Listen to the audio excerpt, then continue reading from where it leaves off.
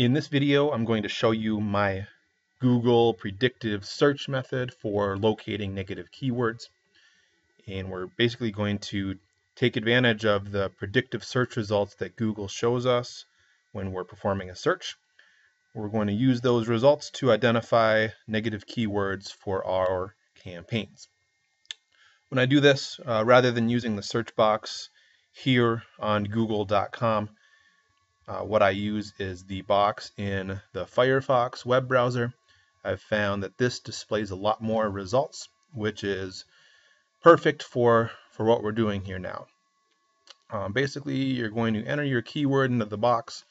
So let's pretend we are a plumber and we're looking for keywords related to, we're looking for negative keywords related to the keyword plumbers.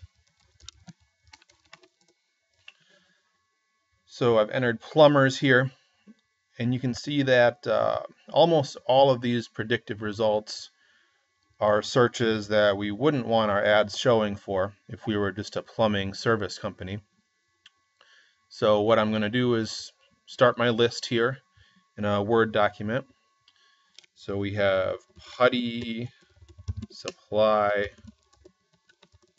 don't wear ties, tape, salary, snake.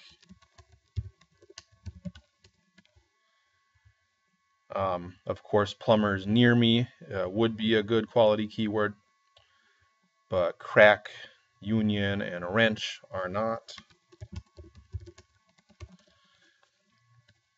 Now, Google does do a somewhat of a job of filtering out irrelevant searches. They're not going to show ads for plumbers if people are just Googling plumbers crack, but it's not going to hurt to add that, and the more negative keywords you have, the better, because we can't rely on Google to show our ads when we want them to.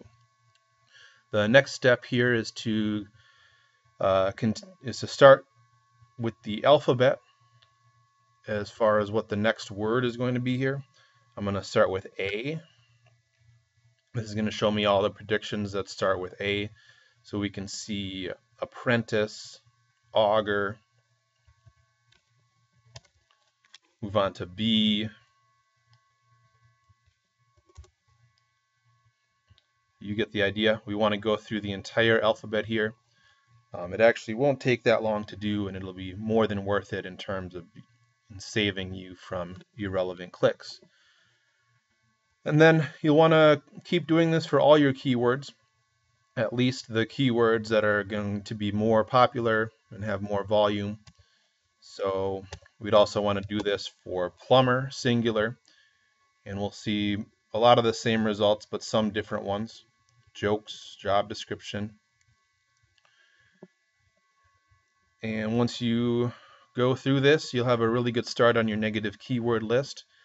It's not going to be completely comprehensive, but this is where I always start when I'm doing my negative keyword research.